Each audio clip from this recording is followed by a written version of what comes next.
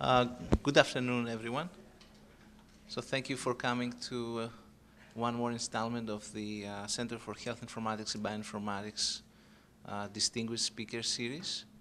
We're very happy and lucky today to have with us Professor Ken Goodman, who is the Director of the Bioethics Program of the University of Miami. Dr. Goodman was trained as a philosopher.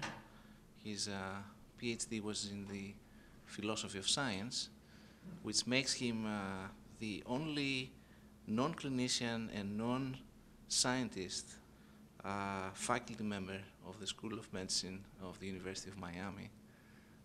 This has not precluded him, however, from becoming a foremost national and international expert in bioethics, and a very prominent member also of the medical informatics world.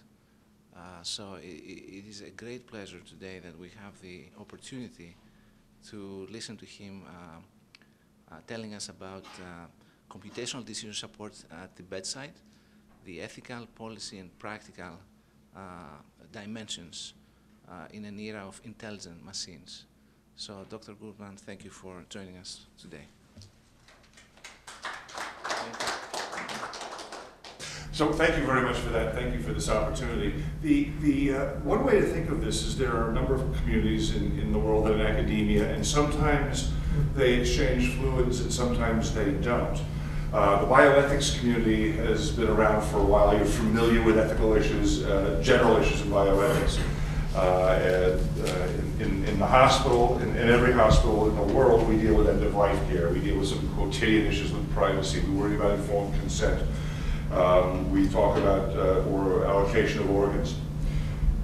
The IT community worries in many cases about the same things, but from an information technology perspective. One of the things I've enjoyed a great deal to work on, in part with colleagues through Amy and other organizations, but also to build at the University of Miami, is an emphasis on the relationship between ethics and health information technology.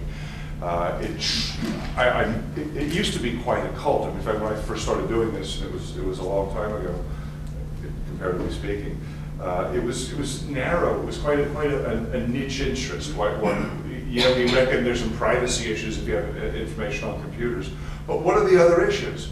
And part of what the mission has been in the intervening time is to identify, to elucidate, to analyze those issues, and to try in a way that I think those of you who are familiar perhaps with garden variety bioethics will appreciate, that the job when you do ethics is not to ride around on a horse with a sword and smite evildoers.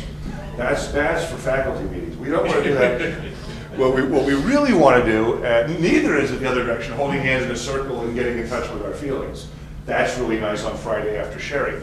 What we really need to do is we need to identify what has in other contexts been called the way to ethically optimize the use of intelligent machines in healthcare, or to construe more broadly, not just healthcare, but healthcare research, healthcare policy, and so forth. And so the opportunity here to talk a little bit about a very particular kind of application, namely computer programs that help make decisions.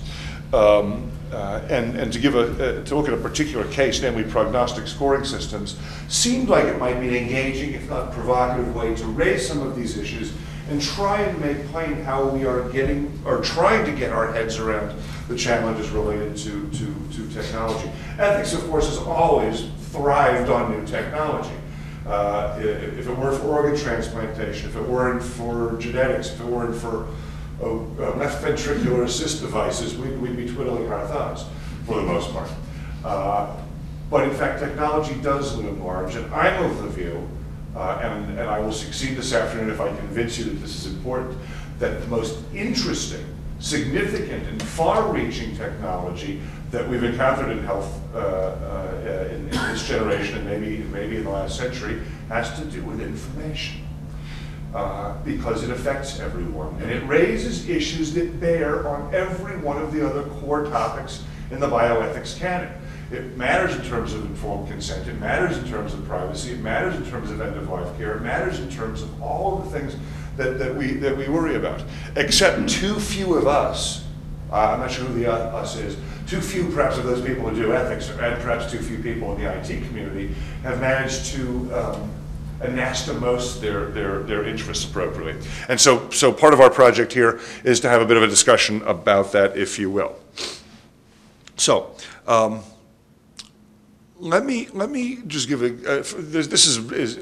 one's never sure how many feet to fly at, given the audience. So some of this will seem desperately ordinary and quotidian, or maybe you've never heard of it before. Computerized decision support systems is that unhappy acronym. I sent an email to somebody the other day, and it was entirely acronyms. I mean, there were a few connective tissues there, but it was basically a string of acronyms. And then of course, my respondent said, that's too many TLAs, because that's a 3-letter acronym. This is a 4-letter acronym. We can use computerized decision support systems to make diagnoses, prognoses, to help with practice guideline applications, very often at the very point of care. In the world of pharmacogenomics, which, by the way, is not going as well as we'd hoped, but in pharmacogenomics and personalized medicine and all of that, that's not going to be done on 3x5 cards. That's going to be done by physicians and nurses and others sitting on consoles, trying to do various kinds of very complex, well, either database analyses or pattern matching or all of the above. And triage, because I want to spend, if there's time, to talk just a little bit about what might end up being the first large-scale public use of decision support, so that ordinary people are aware of these. Namely, it'll be in an emergency. We were talking earlier about the new film about this nasty virus that kills millions of people. The criteria that are being evolved now, that people are trying to adopt now for emergency preparedness, very often are using, I'll get to them in a second, but are basically, we have a situation like this. I'm in your institution, and I'm on a ventilator.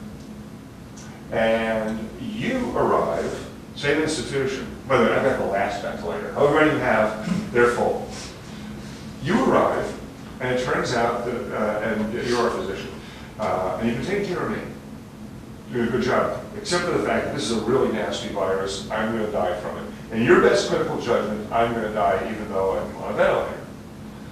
She will surely die if she does not get a ventilator. She's more likely to survive if she gets a ventilator than I will, and I'm already on the ventilator. By what mechanism, means, criteria, policy, do we take it away from me and give it to you? Now, we got through teaching you in medical school that your job is to me, you're a patient advocate, you're going to fight for me. And maybe if you're her physician, you're in a real tight spot, maybe that's your physician, whatever. How does the institution make that assessment? How much store, with all due respect, do we place in your clinical judgment? If you're right, namely that I'm going to die no matter what, and if he's right, namely she'll live if she gets a ventilator, there's a strong case to be made for taking it away from me and giving it to her, right? If you don't do that, it's sort of a very, very basic utilitarian calculus. Do the numbers. You keep it things the way they are now, and you have 2 dead people. Okay. You take it away from me and give it to her, someone might survive. Okay. Wouldn't it be nice if that were objective? Wouldn't it be nice if we could actually make assessments about ventilator allocation, or for that matter, any other kind of scarce resource allocation? So let's talk a little bit about the data sources that, and some of the issues that arise from them for all of these prognostic, diagnostic, and pardon me, resource allocation systems. And this is just probably for the sake of completeness to get our juices flowing about what we think the most engaging points are for furthering the collaboration between the ethics and the health IT communities. So there are a lot of databases out there, and we've already discovered the error rate in some databases. In fact, many of you know far more about this than I do, but I don't know of any perfect databases. And in fact, some of them are actually pretty buggy, and part of this, the analyses we do is what kind of error rate is acceptable? What kind of a percentage or frequency, incidence and prevalence, if you want, is acceptable in a large database? And the answer, depending on use, even beyond that, is depends. So we're concerned about reliability and accuracy of these databases. This is true both for your decisions, your diagnostic expert system, or your prognostic scoring system, for instance. We also want to be able to draw data from electronic health records in real time. We also, and by the way, I mean, we were talking earlier about our Robert Wood Johnson, no, not answering the phone. Personal health records now, the popularity and use of personal health records, either on devices you can carry or web-based or what have you, is really becoming quite high, especially for people with chronic maladies. Okay. So now we're concerned about information that my clinicians obtain for one purpose being used by you for a secondary purpose. And do you need to obtain consent from all the patients who are feeding data in your EHRs, or not, under what criteria? I should mention, I think there's a solution to this, by the way. Ethics is thought by some people to be the identification, iteration, embrace, and savoring of intractable problems. That's a mistake, I think. I think that the use of the phrase ethical dilemma is far too frequent and rarely accurate. To be on the horns of a dilemma, a moral dilemma, remember, is to be a situation where no matter what you do something wrong. I think the utility of applied ethics is in fact to be able to make decisions that let us move forward in a way that, as I said earlier, I'm not sure I like the phrase, but it's the best available, is ethically optimized. Okay. So what we've learned from our colleagues in public health is that it's not secondary use if you gathered it for that purpose in the first place. We make much about the secondary use of EHR data, but in fact, I think you can make a very strong argument that if patients understood that much of the information is being collected, not just for their sake, but also for the health of communities, it smooths out some of that tension about secondary use. Disclosure, consent, and confidentiality, of course, closely interrelated. And we've also discovered that our patients will sign anything we ask them to sign. So that, coupled with the fact that, not a good idea, not necessarily a good ethical stance, I suppose, but if you couple it with the following important fact, namely, there's a growing body of empirical research that seems to show that ordinary people actually don't mind people they trust using their information, especially if you're using it for public health or improving medical care. And in fact, in some jurisdictions, when you ask them, say, you mean you're not doing that already? We have this picture, in some jurisdictions anyway, of patients' quad data sources as being very, very concerned about their information leaking out. What the people who are concerned are people who have maladies, who fear either social ostracism or some loss of insurance benefits. As a general proposition, I think most people get it and they understand that biomedical research is information intensive, and it would be irrational of them to not want to share their information. An empirical claim for which we need more data. And then public health and epidemiology resources, in which case the information gathered for some purposes may not be suitable or applicable for others. There are others, but that sort of gets things going for us, right?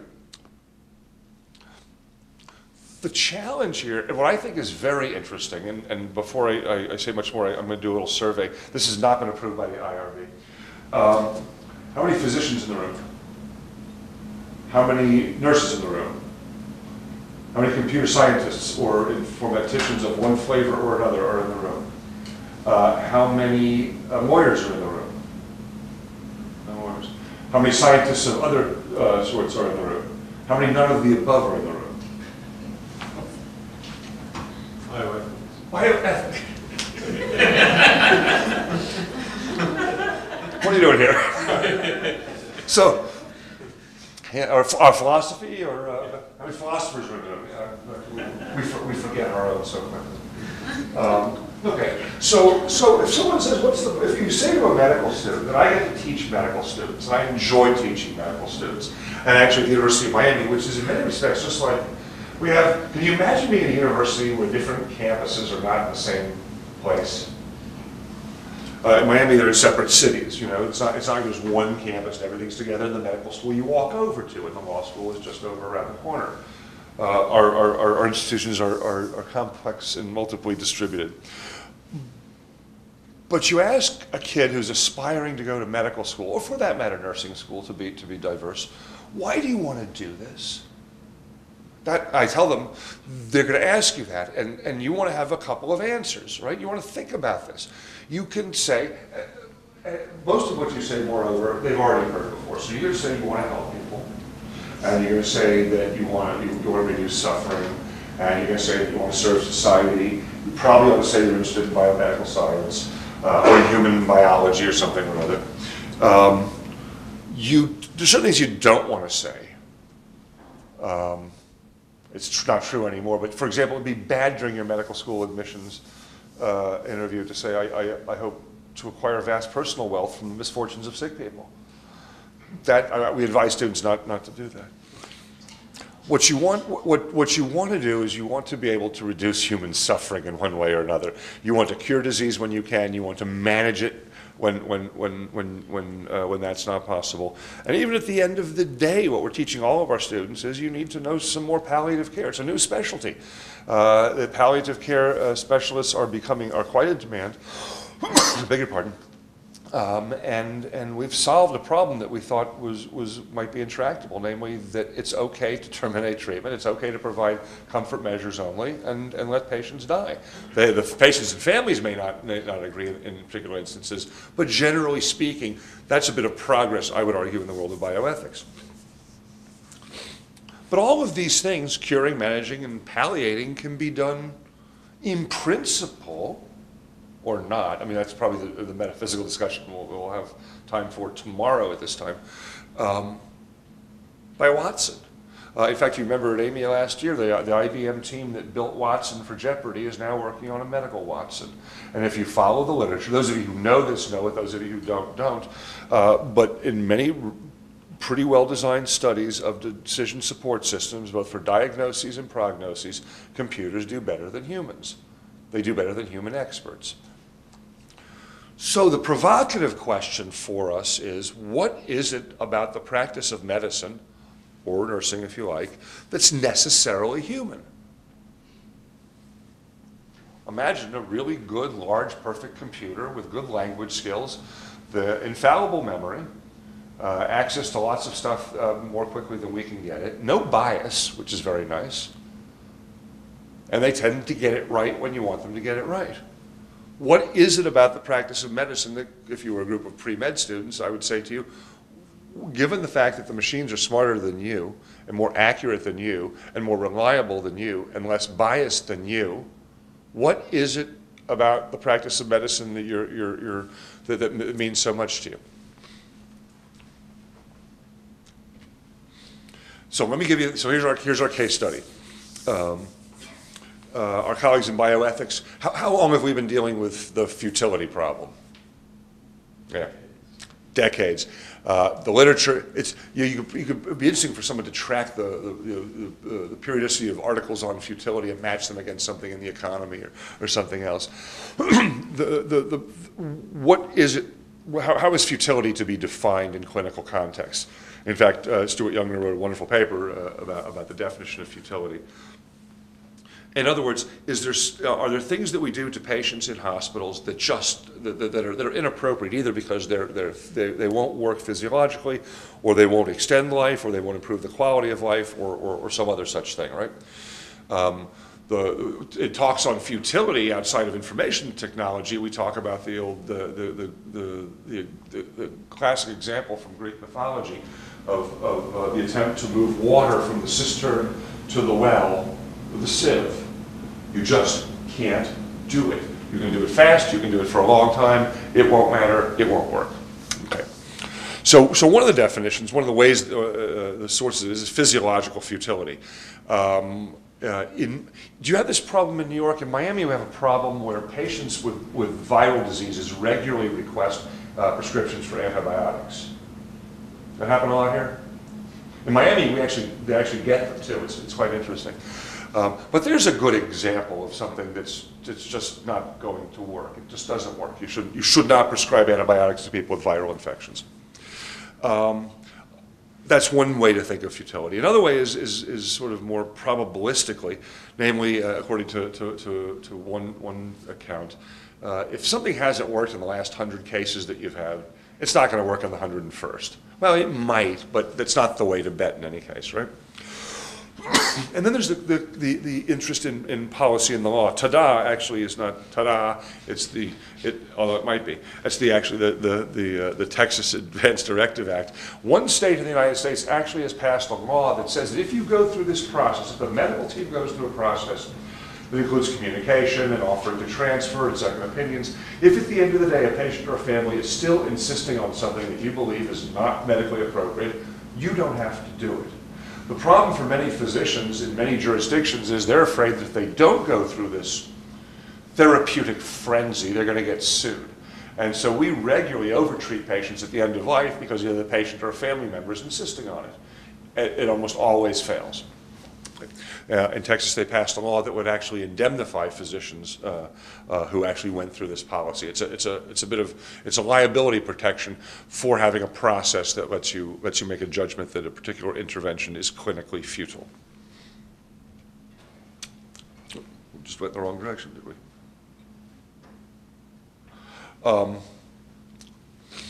So let's talk about clear cases. Are there controversial cases of futility? Sure there are. Antibiotics for viruses are a really good example. There may be others too. In fact, I think everybody who's practiced medicine or nursing can probably identify several of them. There are certain kinds of things that one just can't do. By the way, are there any surgeons here by any chance? Any surgeons?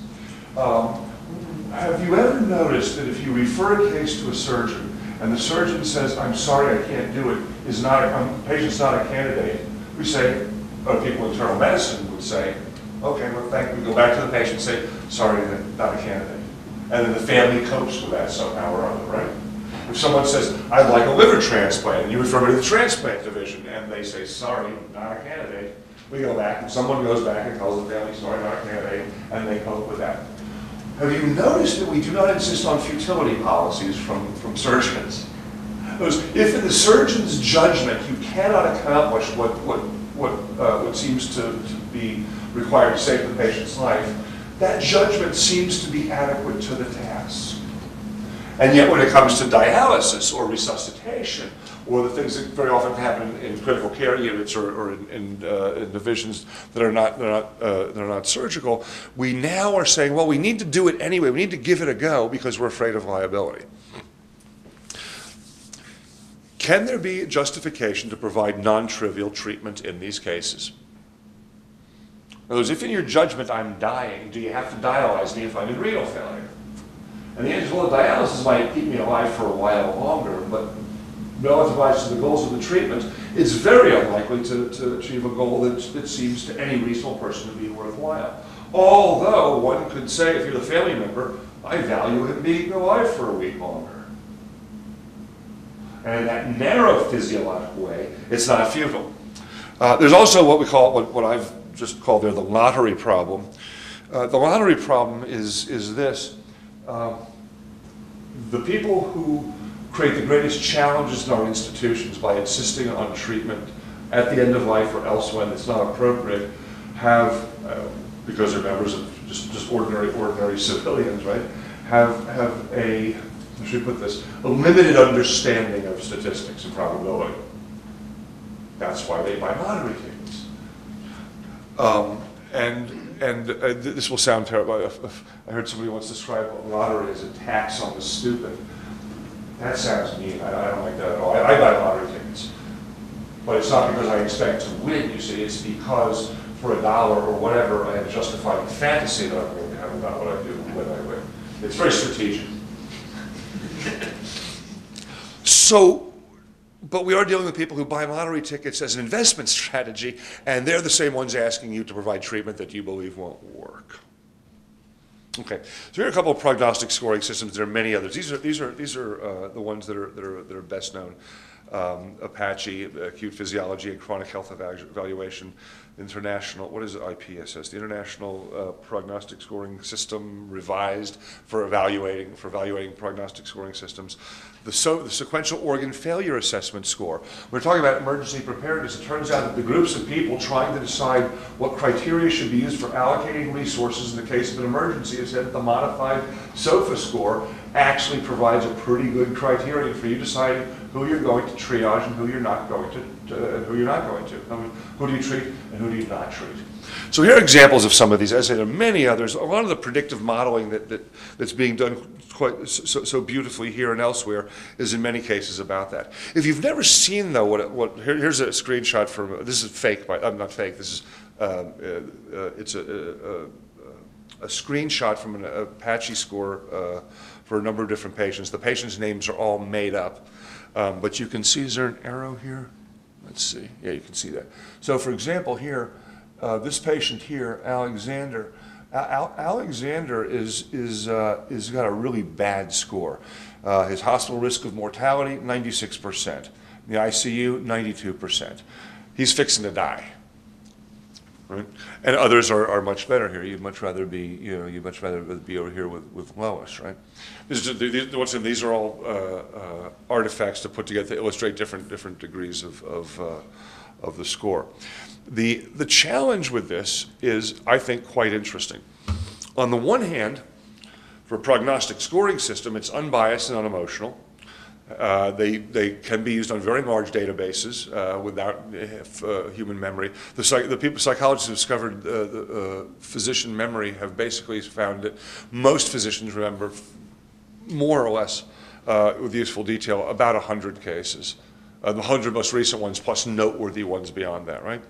And they're also, in many circumstances, highly accurate. Okay?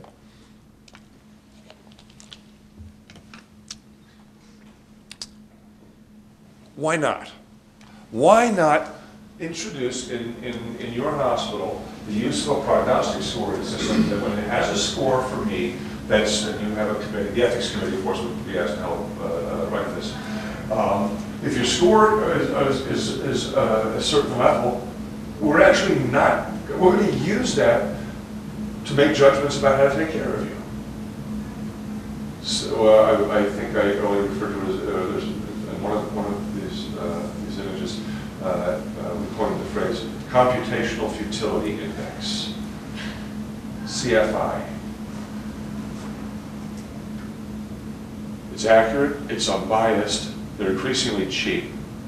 If you know that your critical care patient is not going to survive hospitalization, why don't we basically have the family sit down at the next conference and say, we've actually done an analysis, and nothing we can do is going to achieve any goal that any reasonable person wants. Therefore, we're done. Yes? So I'm a critical care doc, and I do a lot of work in this realm, and when I try to present information to patients in that way, there's always the 1%. So can you, and in fact, the other week, a patient's family member actually asked me to state, can you say, I'm 100% sure your mom will die? And I mean, it's a difficult situation for many reasons. But it's not, I mean, there's no question that it's accurate on the extremes of illness. But there's always that caveat of group of patients who we haven't put into the prognostic scoring system creation, which we can't account for. Right, and what we've learned also is sometimes, so you're getting toward the punchline. One of the things, by the way, that we try and do, this is partly related to ordinary people's understanding of probabilistic concepts. What we try and teach medical students is try, if at all possible, to avoid talking statistics with patients. There are people who will insist on you doing something that has a likelihood of succeeding that is lower than their risk of being hit by lightning.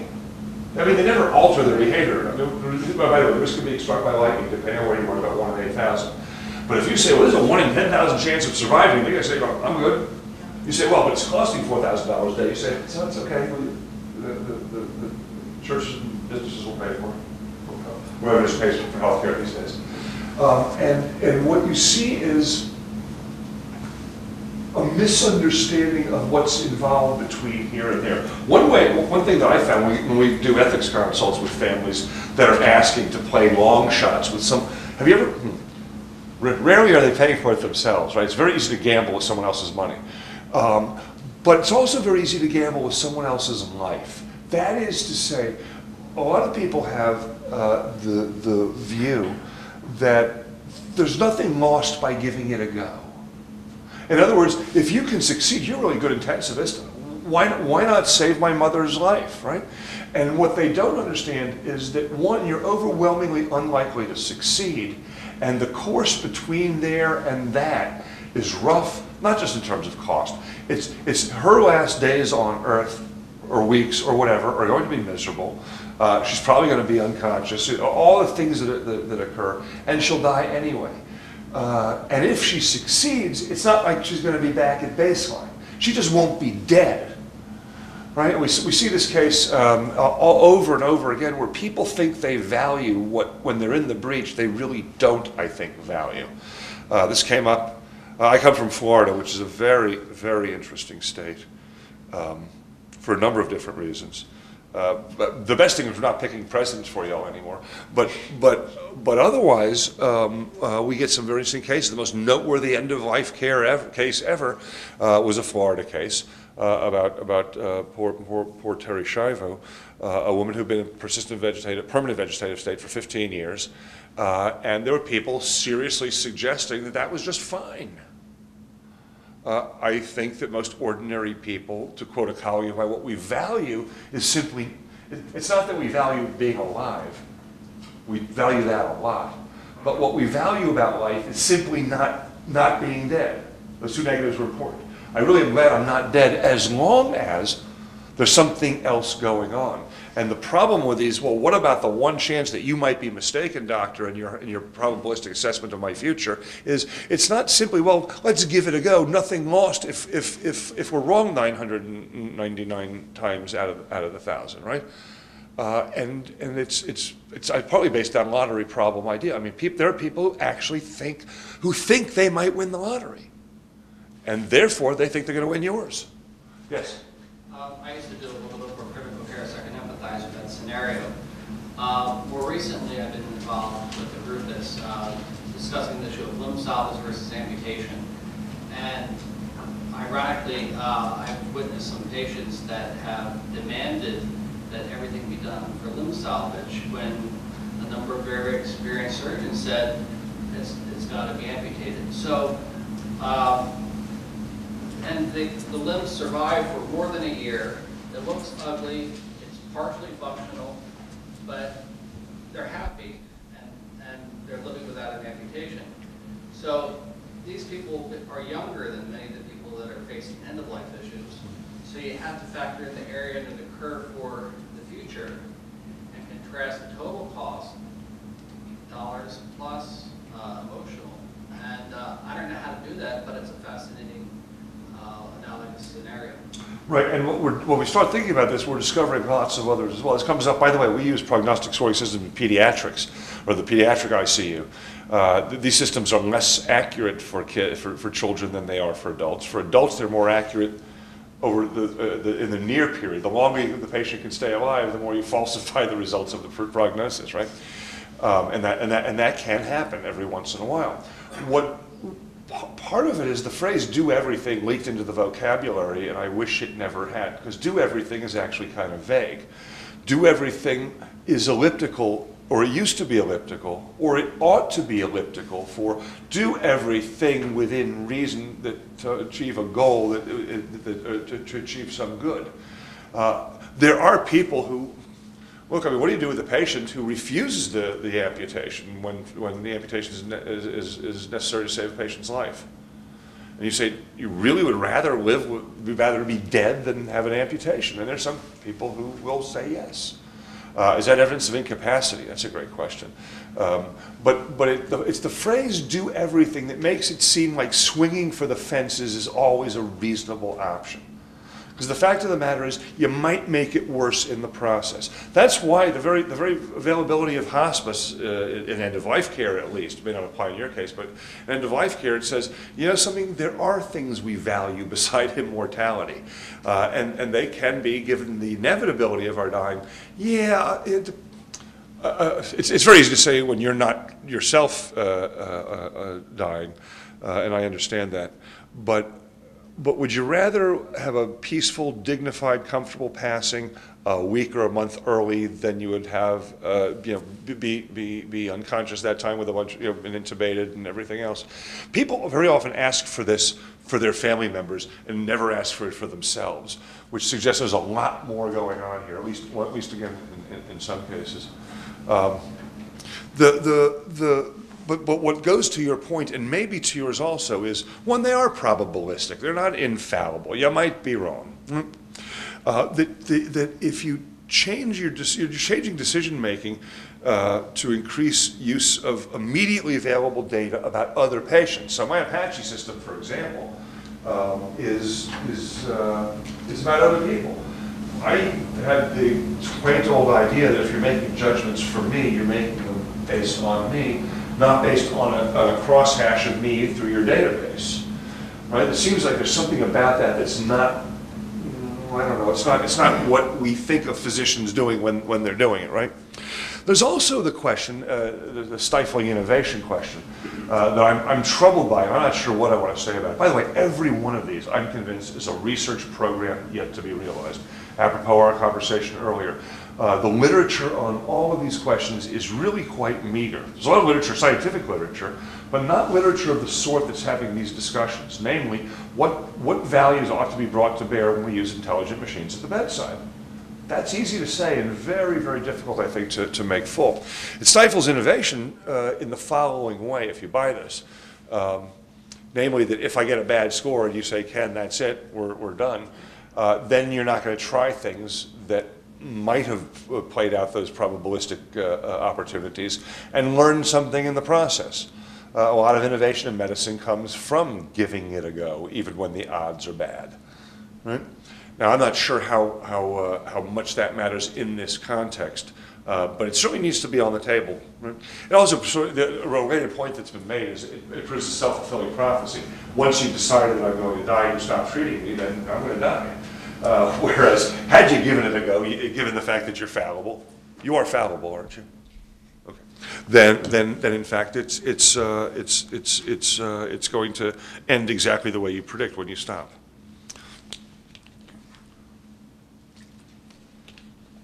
So I'm of the view that the whole debate over evidence-based medicine and translational research has overlooked a very interesting problem. And it's a problem about probability, how to analyze it, how to communicate it to patients, and how to make decisions under it.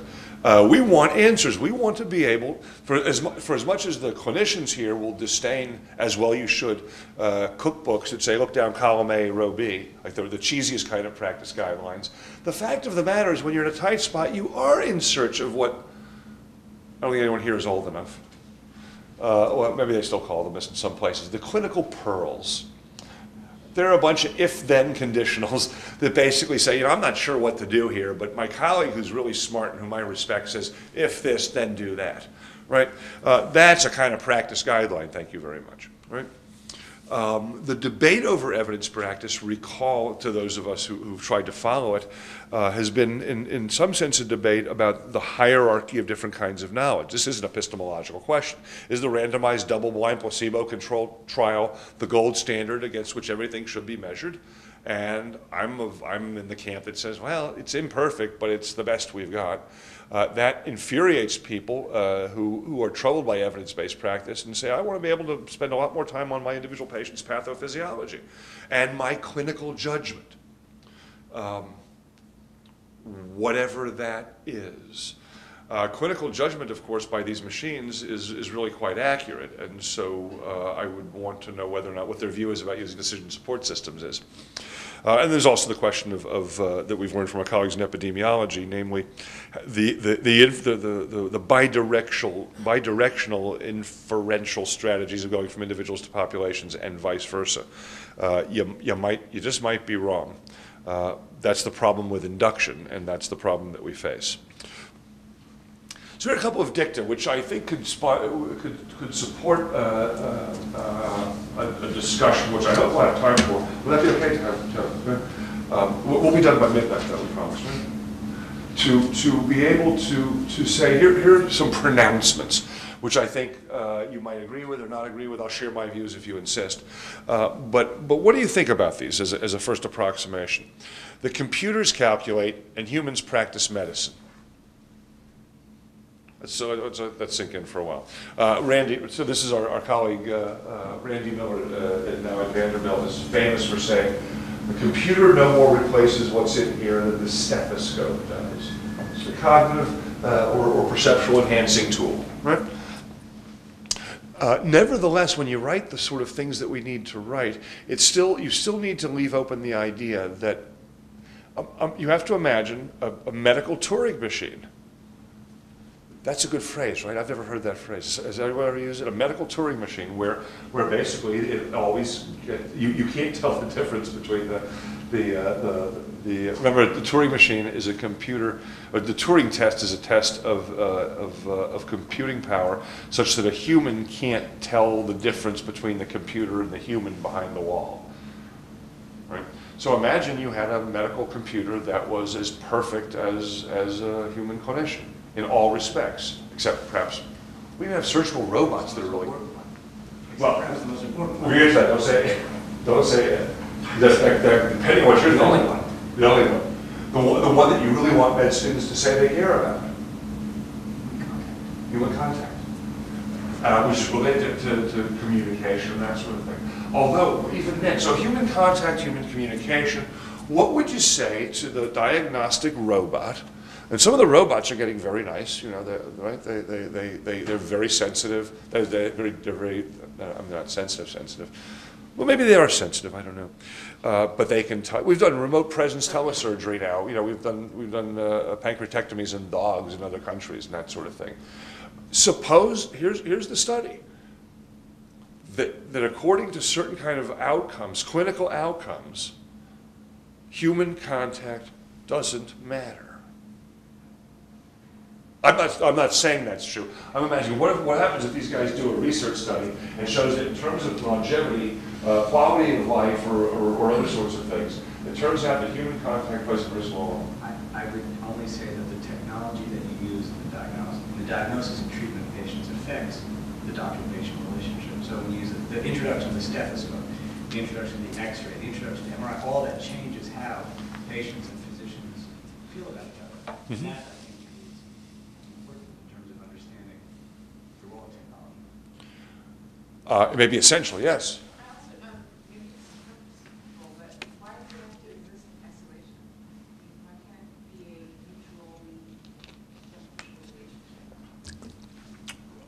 Anything that benefits the care of patients, we'd argue, needs to be exactly like that.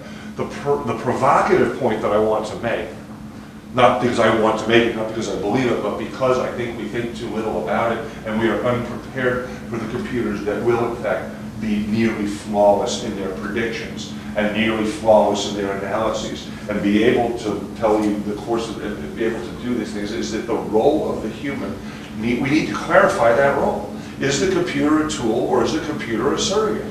And somebody somewhere along the line is going to try and build a Watson that's going to have a nice voice, that's going to interact properly, that's going to have a robotic hand that's going to feel soft, and you may discover at the end of the day that patients don't care. I hope that's not true. I have the same sentiment, if you will, that you do, but I'm also mindful of the fact that it's a sentiment, and I'm trying to find out. And I think that what our collective mission is at the seam between the IT and the ethics communities is, what is it about these sciences that we find so troublesome? What is it about the robot, the robo-doc, that we find so offensive? And the patient wants to go see a robot, that's fine. well, I guess the patient doesn't want to see a robot per se. The patient wants to get well. And if the patient has reason to believe the robot will provide a greater chance of that than the human, then am I going to, you know, there's this great line from Saul Bellow, the great American writer, talks about he used to go get haircuts.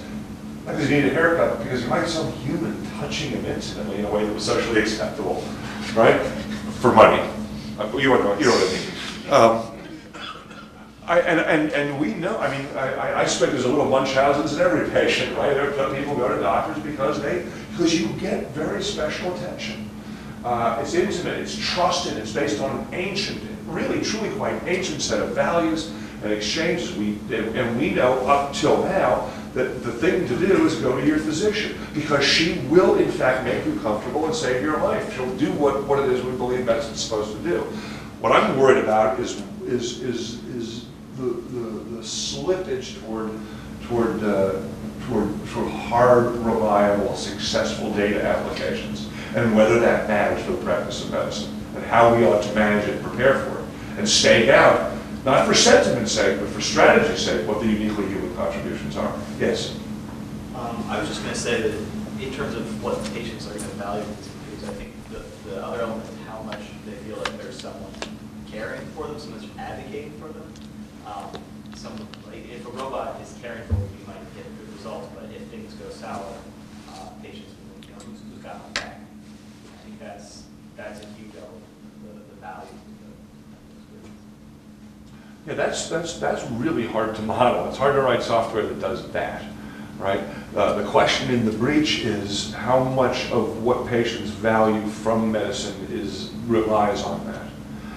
And that's an empirical question too. I mean, we can find out, we can say, all right, for those areas of medicine where that kind of touching, contact, communication, trust, advocacy, I mean, these are crucial values. I mean, you should not be admitted to medical school if you don't believe that those are really good values. We don't debate the value of a physician being an advocate for a patient, or of the shared decision-making model of doctor and patient.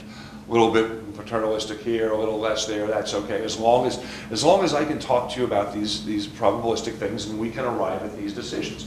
Puzzles like amputation, puzzles like managing disability, and that sort of thing are great puzzles. And my intuition is pretty much the same as yours. This is not all about data. Yeah, I was thinking about, do you want a human taking care of you because maybe there's that shared human experience and there's some empathy there. And I was thinking of the question that sometimes doctors sometimes cringe when a patient says, what would you tell your mother? Or what care would you want for your mother? And I'm thinking about this robot and what the robot would say. Well, no, a really good robot will say, it's not my mother. As a really good robot will say exactly what the physician, in some circumstances, ought to say, namely, your mother's values are different than my mother's values, so asking what my mother would do or what I would do if it were my child. Right? I think sometimes it's okay to answer that question, because the fact of the matter is I'm asking you to play your hunch for me, because I've got no more informed a hunch than you do. Right? And then if you're wrong, well, I gave it the best shot, and you did, and that's where we are. That's okay to do. It's the humanity of it, the je ne sais quoi-ness of it, the loosey-goosiness of empathy that we value a great deal, and ought to value a great deal. The question is, in a world of high-tech medicine, pharmacogenomics, a lot of people, one would argue, I haven't had that kind of intimate empathy, shared decision-making in a long time anyway. Thanks very much for that said. But the last time I was in the hospital, it was a factory anyway, there wasn't a computer in sight. I'd rather be warm and fuzzy, but I also rather live. And if Watson can ensure that better than Smith over here, well, then that's what I'm going to bet on, right? I find these unsettling questions. I find this really quite unsettling. I hope you do too. I think we're at an era, we're at a juncture where the use of intelligent devices, not just in medicine, but many other sort of places, is really one of the most interesting challenges we face. In other industries, see what I've done? In other areas of human activity, medicine is not an industry. Don't let anyone ever call it an industry, but they do. Call it, it's a part of the economy now, right? In aviation, there are certain airplanes where you really don't want the pilot trying to do it himself. There's just too much going on, and we're romanticized by Neil Armstrong at the last minute saying, "I'm sorry, I'm going to grab the stick," but as often as not, that's a surefire way to make a mistake. Sometimes the amount of data that's being processed is so high that what we want, you know what you want? You want to be able to say, "Let the force be with you." And you just go into this zone and you grok it where only a human can do that. I want that to be true, I really do. But I'm afraid it's not. I'm afraid at the end of the day, if you're a pilot, and have you seen this new Airbus plane, the really big one? I mean, this is an enormous flying machine, and I think the first ones to do it, I think they actually could fly it, but you could fly it, from a desk elsewhere too. It's like these guys flying the drones, right? It's all very delicate stuff with very precise servo actuators and uplinks, and it's like video games. And that's the skill that seems to be required. Not that I'm going to grab the stick and land it, Mabel.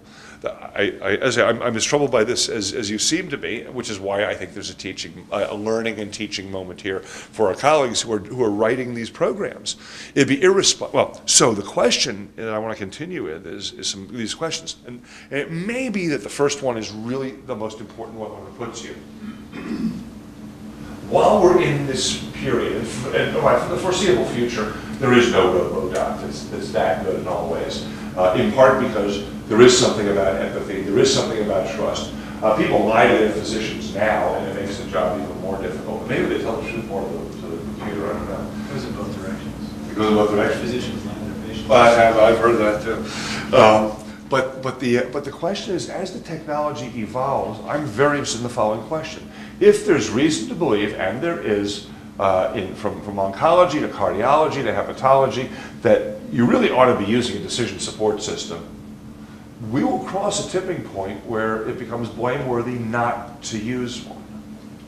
And now we know most people overwhelmingly don't. Some of these, by the way, are depending on various challenges related to intellectual property, are on the web. I mean, patients can do them, which raises another great question. Namely, should these tools be shared with patients and family members? I mean, would you give your patient an Apache score? Why? Because I don't actually think they're that accurate in selecting patients. I see they're more accurate surgical patients. So it's a surgical, I see.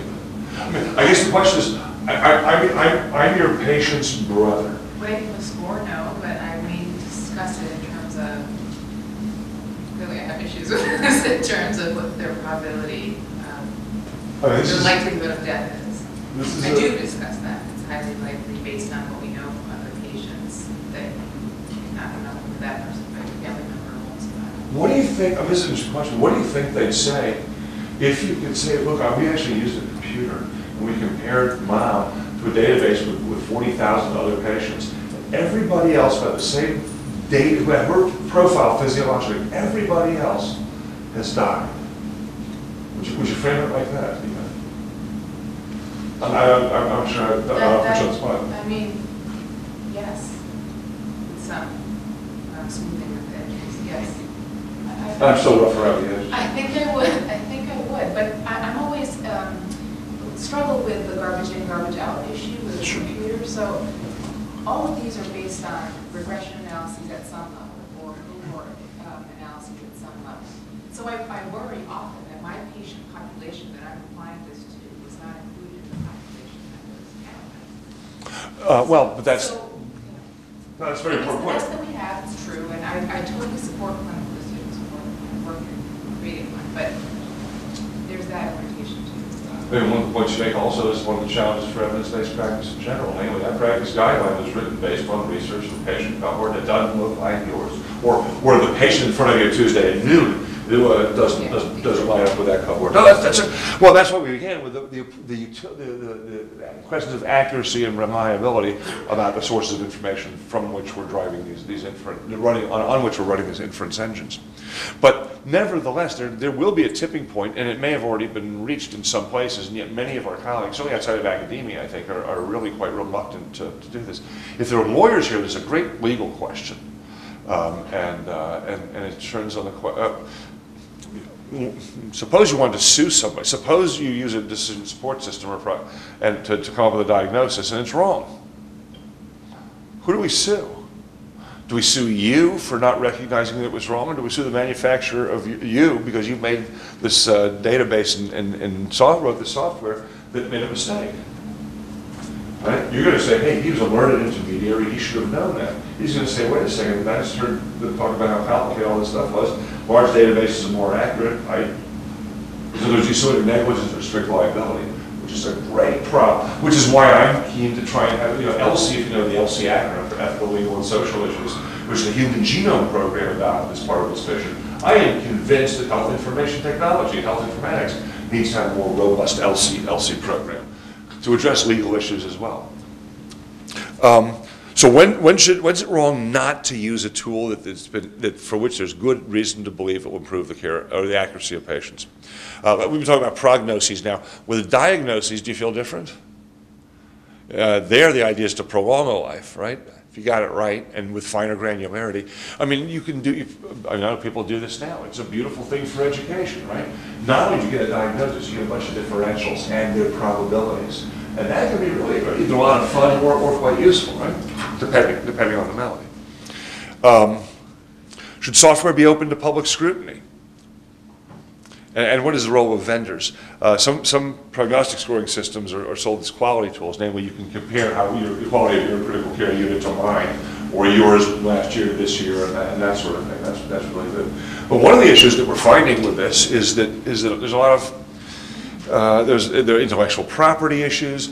The vendors of the systems, all the work that we do. Who in your hospital? What company did you make your own electronic health system? Epic. Why not CERN? Or Siemens? Or GE? I found out this problem in my institution. General Electric, GE, makes a really good fetal monitor. But the hospital has a Cerner system. But GE makes systems. Guess what? All of our talk about interoperability, basically, it's like trying to plug. It's like if I were to plug that drive, that PC drive into the Mac thing, right? It doesn't work. And so you have this beautiful, and apparently the obstetricians really like this fetal monitor, but they've got to store the data separately because there's no pipe that takes it into the server system. So some of the challenges we face are not ours, not our fault. They're the fact that we live in the economy that we live in, and electronic health records have become another medical product. There's a big debate, parenthetically, and here's a policy issue. This is the social policy issue.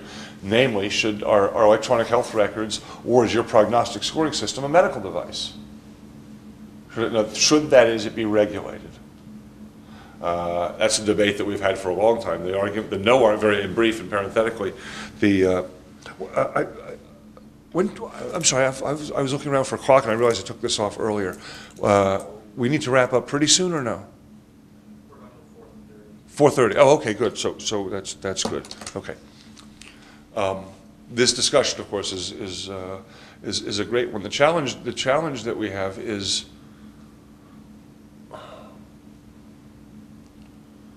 on the one hand, people say that if you really want the FDA, which you've starved to death now for decades, start reading through millions of lines of code, they're never going to finish anything, right?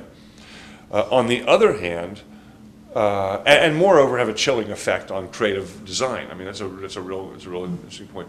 On the other hand, where's that tipping point where the code that we're writing and using in direct patient care really ought to be something that somebody else ought to be looking at? These are not mere toys. No matter what disclaimer you write, if a physician is using a machine to take care of a patient, what's the principal difference between whether the machine is one that's helping the ears or helping the helping the brain? And I think that's another wonderful wonderful topic of debate. It's reasonable people disagree about that. Helping to make the point that I began with, namely that ethics is not about arm wave. I've been waving my arms a bit, but it's not about passing judgment and arm waving. It's about managing reasonable disagreement in a way that serves broader social values. In this case, broader values about how to take care of patients who, no matter how good the robot is, are still scared. They're still sick. They still feel really bad. And, the question of vendors, I don't know if you saw this, this keeps coming up because these are proprietary devices. Is your software like a drug? That is to say, when you do work on software, I'm like the case of Microsoft, you know, is the developing of intelligent tools in biomedicine like the development of new pharmaceutical products? Say more. Because it's not combinatorial, you know exactly what you want to achieve. You cannot try many different things and combinations of them. It's more directed, like compared to drug development. Okay. Should you be able? Yes, please. I was going to say that you could imagine it as a therapeutic maneuver, not to the individual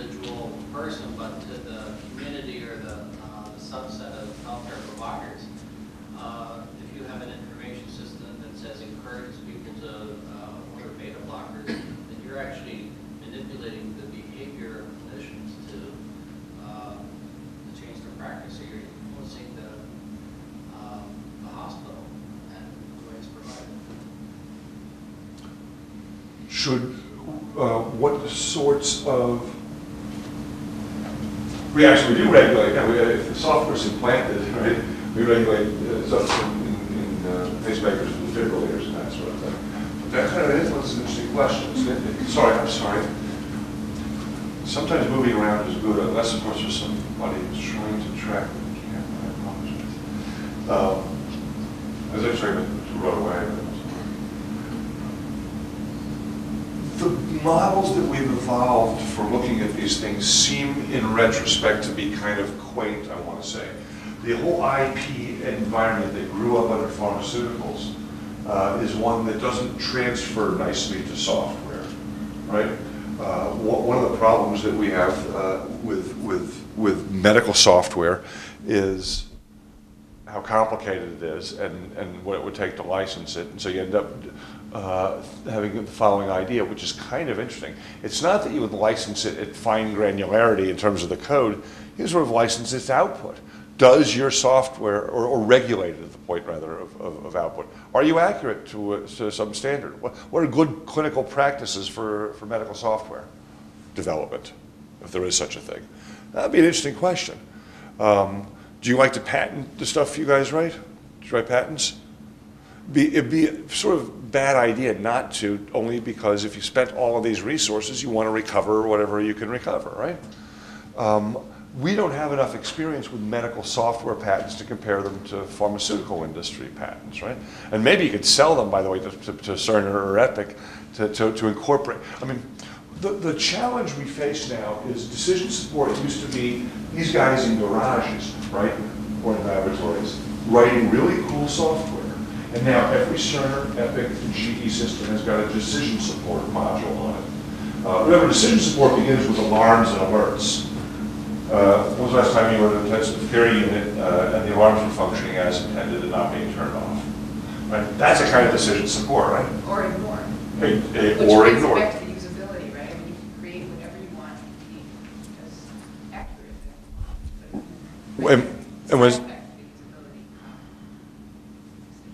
No, when it's consistently inaccurate, you also get, or even if it is accurate, you get alarm fatigue is sort of the new diagnosis, right? The new malady that we get. My concern is that the really interesting and useful software, which I have no objection to being protected, having the IP protected, is actually not getting the kind of uptake that it needs to because we've settled into a small number of vendors and institutions, right? I don't know if people negotiate with them or what. The vendors themselves are saying the following: no matter what you do, we want you to indemnify us completely. In other words, we can never be blamed at all for our software. It's all, once you plug it in, that's a kind of customization that means that we're not responsible for it. And institutions will, in fact, sign those agreements. We all do. We want the software. I think that's a funny sort of thing to insist on. There are other things you may remember, Constantine, we were talking about. One of the challenges that came up with some very interesting work, an article published in JAMA that said that some of the contracts that vendors of software institutions write require that if you see a bug in the software in your hospital, you can't tell the physician next to you about that. You actually need to call a company because we don't want people creating lack of confidence in our software. Was that in the EULA agreement? I didn't read it. We've actually written a little bit about this, saying that's wrong. They shouldn't do that sort of thing. But those are the kind of agreements that they were in fact writing for a while. Namely, treating this as if it were an ordinary IP product, when in fact you might have plausibly said, physicians have been talking to each other about tools for a long time. We may disagree, and I was happy to pay the price for the patent on the tool, but don't tell me I cannot speak to someone else if I discover there's a problem with it. I mean, it's one thing to write that into an agreement, it doesn't actually make it legitimate or enforceable. That's true. What's interesting is that they wrote it in the agreement, and then both parties were signing it. I mean, it strikes me as utterly kooky. That's a technical term in ethics, right? that someone would actually think that you could go against a few thousand years of a profession by sort of a diktat. You know, it doesn't make sense. But they wrote it and people signed it. Other stuff with vendors is quite interesting too. That's a separate talk if you'd like one day. The challenges for the kind of things we're talking about is when we get to that tipping point where you probably, I need to say, pull the threads together now, and I'm worried about the following. We probably ought to be using more decision support when we are. The stuff that's there, some of it's good, some of it's not very good. It's presented not in a way that's maximally useful, I think, the decision support. And it's not appreciated by the kind of people who know what it is really good for. That includes people who know about how predictions work, how you model them, and that sort of thing, like our colleagues here. In other words, there's a beautiful opportunity to produce more and better tools, but our social mechanisms have so gummed things up, if not corrupted the environment, that we may not even realize the best of these tools.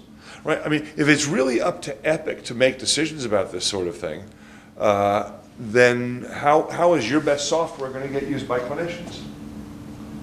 That's an interesting question. I mean, you buy it, you take it home. I mean, how does that evolve? And I'm concerned there's a real impediment to the adoption of software that will improve the care of patients, in part because the vendor issues are so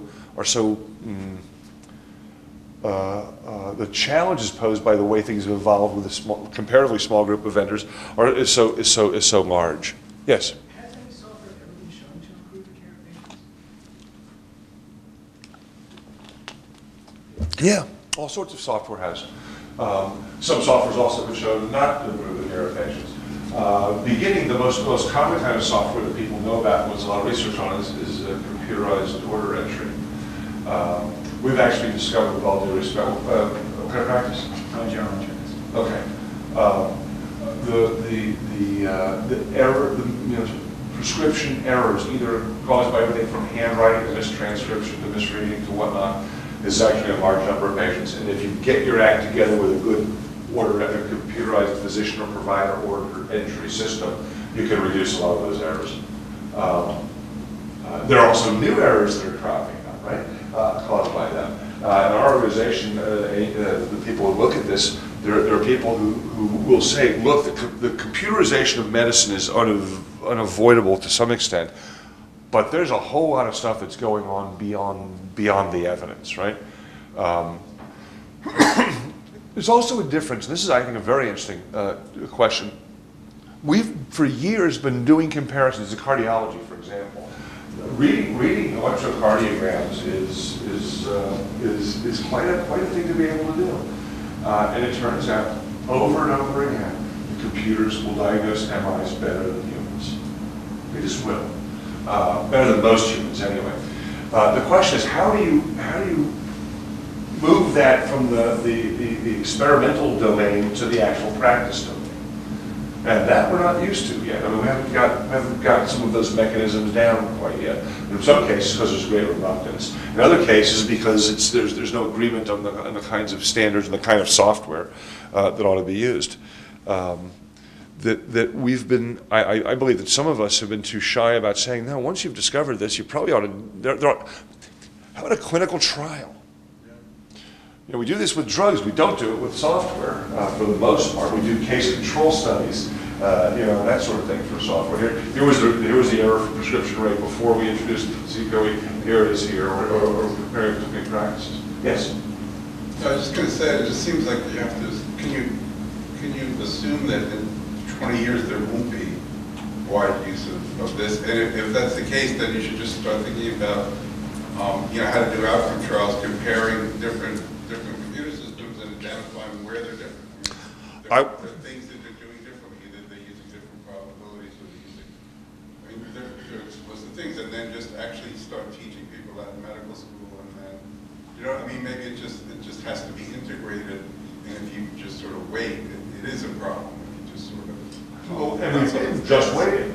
What? We've been waiting, right? In other words, we've done this very haphazardly because it's, Has anyone been through a curriculum reform at a medical school recently? What was it like? Political reform? Yeah. Yeah. I was living it. It wasn't that fun. It's not fun. So I want to say, I'm afraid you're right.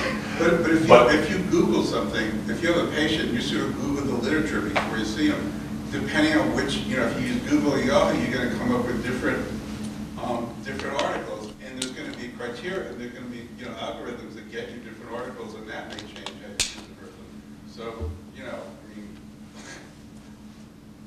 And therefore, at the end of the day, one of the ways that we answer some of these questions is just as you said, namely, when you're not sure about something, you need to do more research. I mean, our institutions are about finding out what all things being equal, what the empirical warrant is for one approach over another. And that seems to me to be the way we need to do it. We haven't got the stomach or the budget yet to do it for certain kinds of things, and I think that's a real shortcoming. I think there are a lot of really interesting and important ways that we will find that it's wrong not to use a decision support system because they're really accurate, but we're not adapting these tools quickly enough. And I think that's a problem. Once again, ethics is not about stop, slow down, don't do that. People mistake us for wanting to be naysayers. I think there's some times when you probably want to consider saying, you're falling behind in the standard if you're not doing this. And that may include secondary use of data. It may include exploring more things about, more trials about this sort of thing. We have met great challenges in the world of human subjects research. I mean, we've gone from, this really simple, here's one arm, here's the other, it's randomized, everybody knows the risks, and we've solved that problem, to very complex research with crossover designs, bank tissue research, different kinds of blinding. Our institutions approve sham surgery now. So we've managed to solve a great many problems in the world of human subjects research, except that we have yet to submit these exciting new intellectual computational tools to the same sort of tests. They're not, and I think there are opportunities for writing creative protocols that would do that. Yeah. So I think in terms of clinical decision support and adoption, in my mind, I think it's going to follow the very same format that the pharmaceutical industry has followed, and how physicians prescribe drugs. So there's a whole class of things that as a physician you can prescribe a drug, and you have certain guarantees because of the designs that were implemented to actually show its efficacy, that it works, devices as well. And I think it's going to reach that point where CDSS is going to be like a test. You're going to just send out for a test, and then it's going to come back. You don't have to know anything about the internals. And so for a lot of our drugs, we don't have to know exactly how they work. It helps, if we want to do some problem solving, but otherwise we don't really need to know exactly how it works. We know what the endpoint is. And I think with the CDSS, as the industry matures, there's going to be more pressure to have things like randomized controlled trials and have things that can create that sort of guarantee.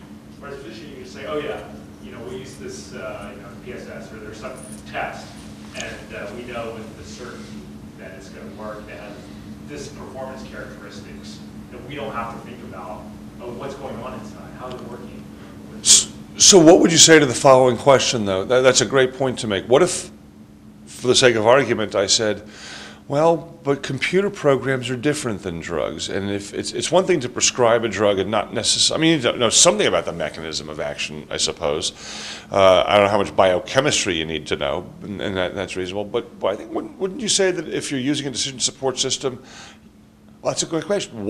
How much should a physician who's not a computer person know about the decision support systems that they use?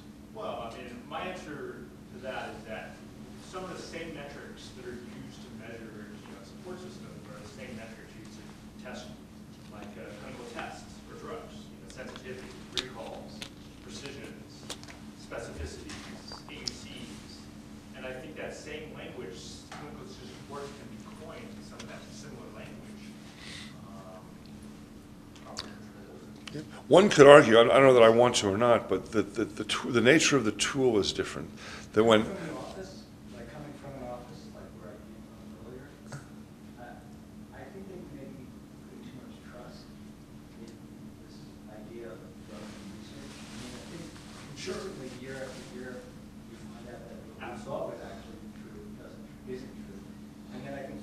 patient's trust, which is crucial in terms of actually the day-to-day care of patients, is wildly affected by this. And I don't really have a lot of faith on a day-to-day basis with people who are marketing things to me.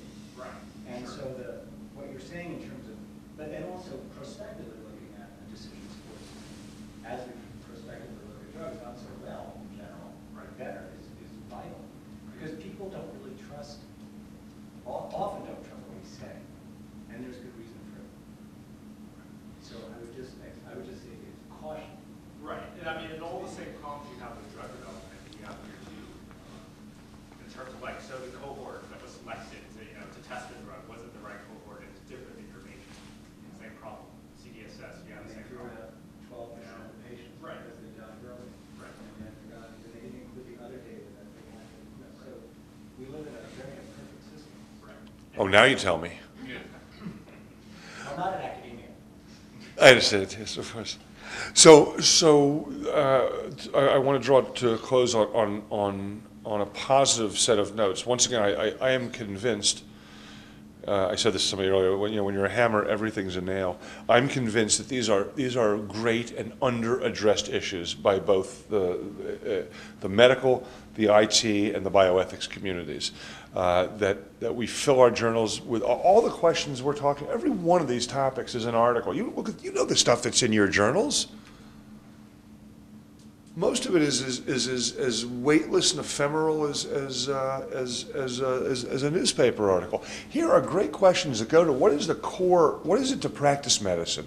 What's the appropriate relationship between a doctor and a patient? What tools are ordinary and which ones are extraordinary? What stake does society have in supervising the use of those tools, and so forth? I think those are huge questions, and we get the chance to ask them because we're interested in ethical issues related to the use of machines, intelligent machines in medicine.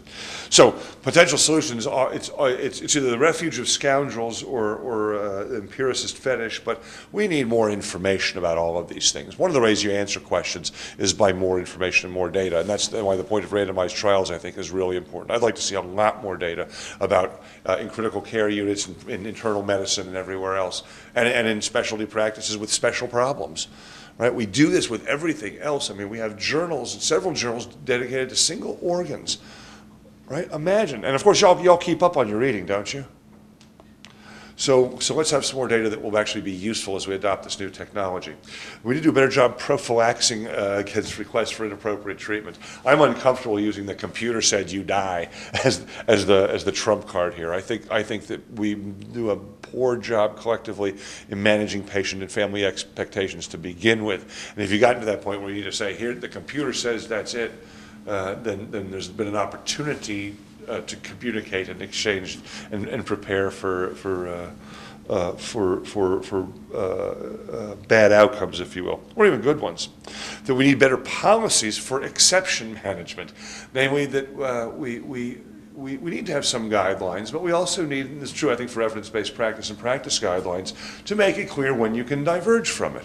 I'm sentimental about the role of human cognition and how certain kinds of cognitions are really quite complex, and we can model them more or less, and at least for the foreseeable future, RoboDoc ought not to be making certain kinds of decisions. But when it comes to futility, which I think is still one of the largest challenges we continue to face, and the use of these systems, that we need to help colleagues out. I'd love to see a futility policy talk about the use of prognostic scoring systems. Right? Many of our institutions have futility policies. I mentioned there's one state that has legislation. The idea that there might be large-scale sources of objective data that answer these for individual patients, I think might be an opportunity to develop more policies. And then I want just to close with the phrase progressive caution, which we coined 20 years ago to say that that progress is unavoidable. Thank goodness. That we are always going to be challenged by which tools to develop, which tools to adopt in the appropriate context of use. Who's an appropriate user? What's an appropriate use? But that's not an argument for saying stop. It's an argument for saying take care. The values that we share, I don't think have changed. The values are universal. Namely, they have to do with what society and what dedicated professionals who find medicine their calling owe to the people who come to them in sickness and fear. What we need to do now is we need to give everybody the best possible tools and study better how to use them. I think, whereas normally ethics is about controversy, I think it's a beautiful thing that I said absolutely nothing controversial. Comments or questions?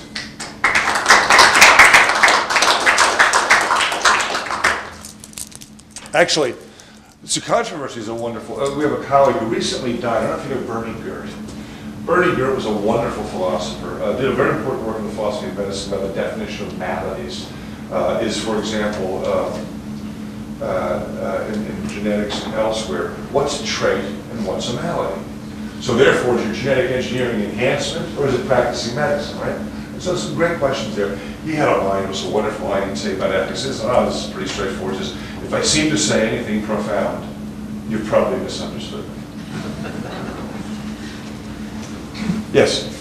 So, you mentioned in passing very quickly that in your opinion, pharmacogenomics has been kind of a failure. And I would be interested to find out in what sense, I mean, ethically or technically or medically, or in what sense? And related to that, how would you contrast the molecular decision support systems that are popping up now with an explosive rate with the clinical, old school, that have been around? So no, I hope I have to review the tape actually. What I meant to say is that some of the results so far have been disappointing. We really wanted to be able to customize some heparin there. We wanted to be able, and that was the first example of pharmacogenomics that didn't go as intended. I'm convinced also, and when it comes to bioinformatics or sort of molecular decision support systems, that I'm actually guardedly optimistic that they will succeed in ways that will really excite people. They'll succeed in ways that will excite people in part because at the molecular level, you're not dealing with those pesky patients and their behaviors, right? In some sense, it's the biology of it is less friable. What do you call it when a vein, when you're trying to, veins can be friable? It wiggles around too much. It moves around too much. What's the word for that? Rolling. How fried? No, fried. Yeah. Okay. It's less friable than the other stuff, and so therefore, the kind of work that some of your colleagues are doing is actually going to be quite successful. That at that level of, look, it depends on whether you're a reductionist or not. I mean, I tend to be a reductionist about science, namely that if we understand the basic mechanisms, we can control them really well. And at the molecular level, there's going to be, there's great complexity, but I don't think there's the kind of variation that's introduced I mean, patient behavior, patient attitudes can affect these things. It's not to be a mystic, it's to say that there are certain things that are very hard to measure in critical care and elsewhere. How many times have you been wrong in critical care about a prognosis? I'm not that way. I don't want to do that to you. I don't want to do that to you. You have, I assume, seen your colleagues be mistaken in other units and other institutions, right? And so look, we're fallible. So I meant to say that so far the results have been disappointing. I would like, we've been talking earlier, trying to make the case about an LC program in IT. It may be that the LC issues for bioinformatics are at least as interesting as those, the old school clinical boxes. Where you type, here's some signs and symptoms, then you turn the crank and you put a quarter in to get a diagnosis. It's 50 cents now, I think. So I think some of these decision support systems are going to be used, and they're going to need to be very nimble because we're going to be, look, the students of 10 years from now, people practicing 10 years from now, 20 years from now, what do? You take a buccal swab, you put it in your microarray, it lights up. Software then that basically says, here's the molecular structure of this drug, and here's you.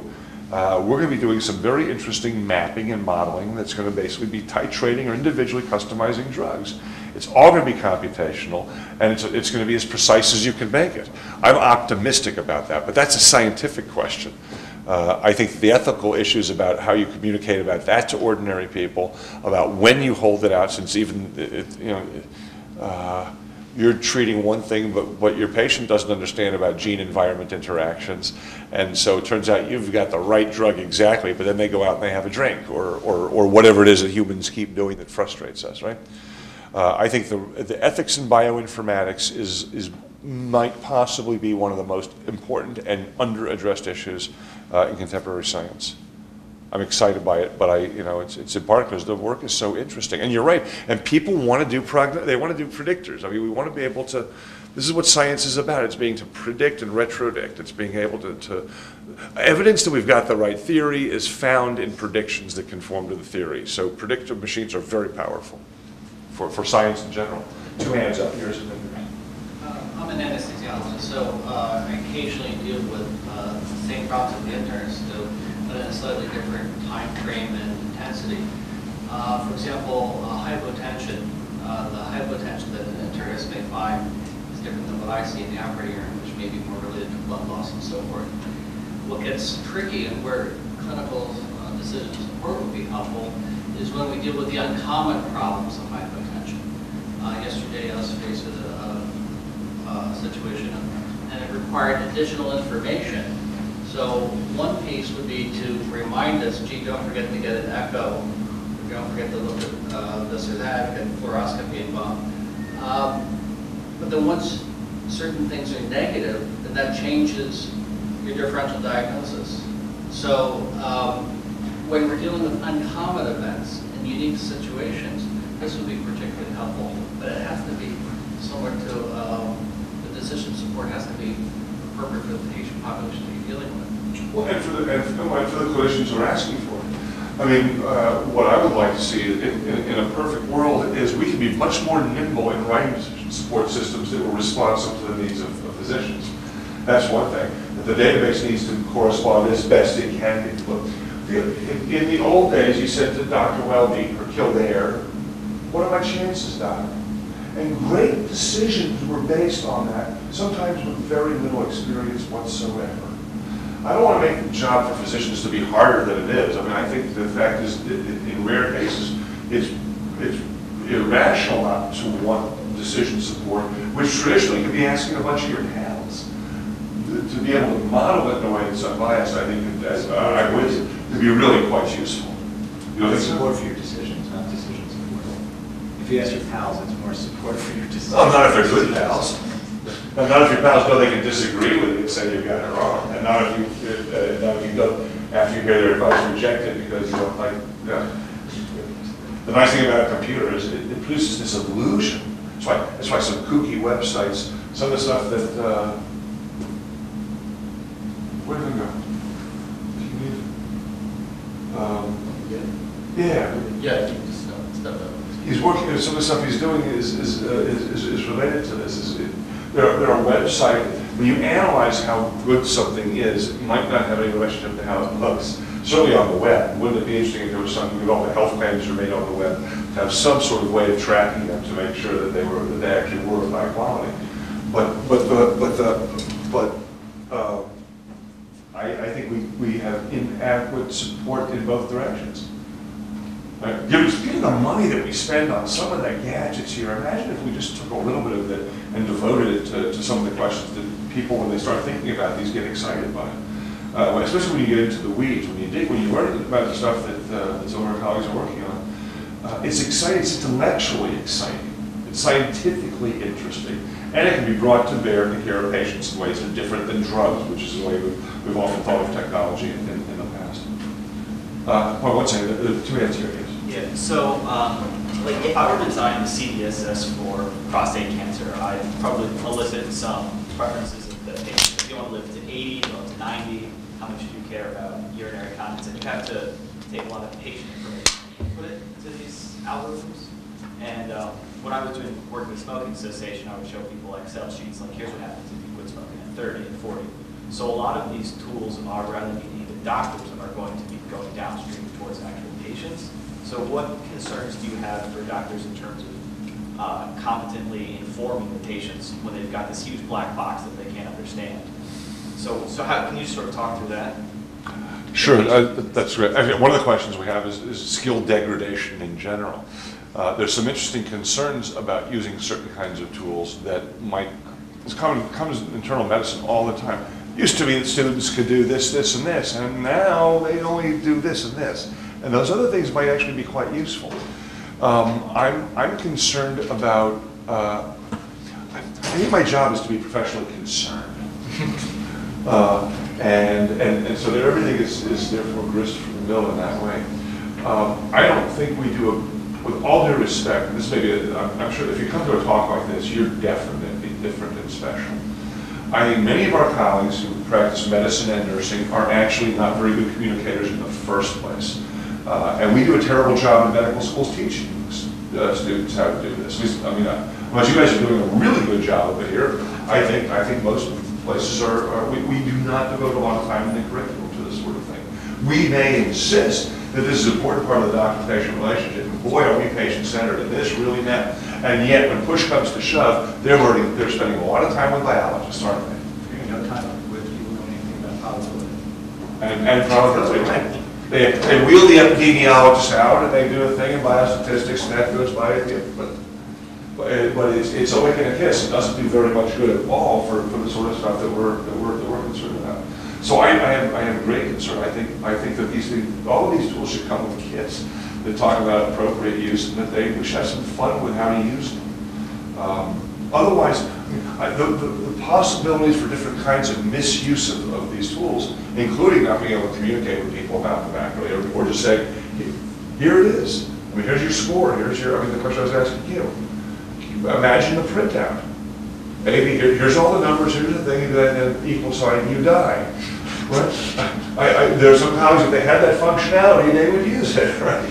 And so I think that the appropriate use of tools is a very interesting problem, because we sometimes, patients will be using them themselves. Right? I mean, imagine, my life and death situation, if you can buy, how much does it cost to buy it, really? They'll buy it themselves. And you'll see patients coming in with decision support output and lists of differentials and confirmatory tests that rule out the differentials that will cause you to blink your eyes saying, oh my goodness, happens already in some settings, right? Happens all the time. Yeah. To the point that, to the extent that it's about communication, helps to make your point. Patients already have lots of information. But information is one, and maybe not even always the most important component of medical practice, or so I want to argue. I think it's irresponsible not to use certain intelligent machines, and I think it's irresponsible to overuse certain intelligent machines. Sorting out when the appropriate time is, what the balance is, will be a great challenge, because as I say, we've done a good job up to now with other stuff. Well, in my practice, I think oftentimes it comes to be a question of first, not so much information, but accuracy. And people often, that sort of thing, people have a lot of information, but the accuracy and reliability is what really, it's what the questions really are about. And we get all kinds of material every day that gives us graphs and charts, but there's never an error bar. There's never a mention of uncertainty. We're informed about everything, we know nothing. To quote somebody. Yes. My question is about the bearing of this on the conception of clinical judgment. At one point, I may have misheard, it sounded as if you were attributing to these machines, in some cases, clinical judgment. On the other hand, at other times, the machines, you say, do better than any physician, however celebrated. So I guess, is this the thought? We won't really need to appeal to or need the notion of clinical judgment as these things proceed, because it's not just they'll sharpen our senses or make us better at a complicated judgment, it can't be, but rather they'll render the decision. I guess it's a question about assistance. If in fact, as you said, very often they do better than physicians, then it seems to me they're no longer, you can call them a tool, but it seems to me they replace physicians. It's not like a stethoscope, which sharpens the senses. It's something that actually gives you an answer that is better, come to believe, than anyone you can arrive at. So, sorry, I guess the question is, I start with, what's the bearing of this on the very notion, the traditional notion of clinical judgment? So, that's a great question. I see we're out of time. That's a great question. I mean, depending on your software, you could argue, and I might be convinced to argue, that what the machine's doing is clinical judgment. It's not. The language here we use imprecisely sometimes. We have acronyms that reify decision support systems, embedding the idea of support. We don't call a stethoscope an auscultation support system. We call it a stethoscope, right?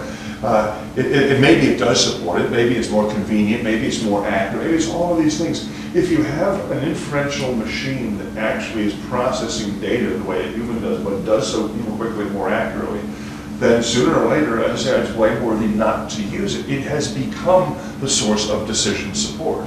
The source of decision making. It is clinical judgment. In what sense does it assist the physician as opposed to supplant? Right. And the answer is, depending on how much of the practice of medicine is required beyond clinical judgment, or beyond scientific inferences that apply in the case of an individual patient. So the task becomes then, as you suggested some of things, is not making the decision or the judgment, but communicating it in a way that's acceptable to the patient and others. Right. And that's probably not going to be described as clinical, a form of clinical judgment. That has to do, as you say, with communication. Right. It's sort of clinical practice. I mean, look, yeah. The fact of the matter is, I actually, is it clinical judgment? Is it clinical? You've got it's the middle of the night, and you haven't seen one of these in a while, and you get called, and you reach over and you pick up your Washington manual, just for one, and you do this, you put it back. Is that decision support? I mean, there's a kind of decision support. It's if you say, that's exactly it, then you've looked up the answer in some sense. That's fine. No one would ever think that that's a bad thing to do, or somehow impugn professional integrity, credibility, or any of those such things.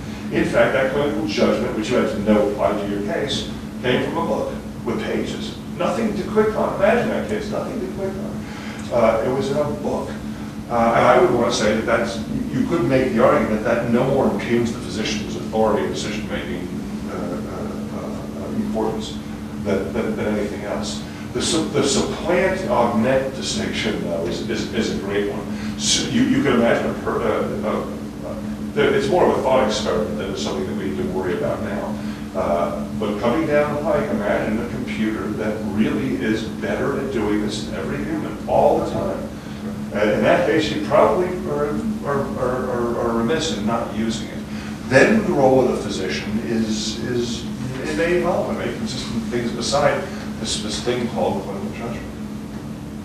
Not a problem this afternoon, but it's one that I think is really important for us to answer because, I mean, 100 years ago, go back 100 years, go forward 100 years. I mean, it's what physicians did 100 years ago would look very much like what y'all did today. None of it would work, but it would look very much the same.